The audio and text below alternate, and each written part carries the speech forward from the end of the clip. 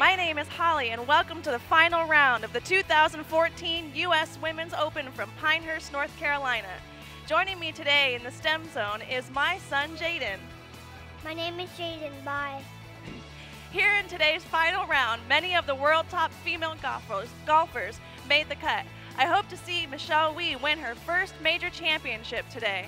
Reporting live from the Chevron STEM zone, I'm Holly. My name is Jaden. Bye. Bye.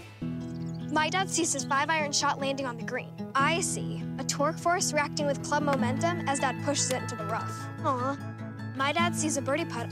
I see rolling resistance from friction causing the ball to lip the cup. I wish more kids like me were into STEM.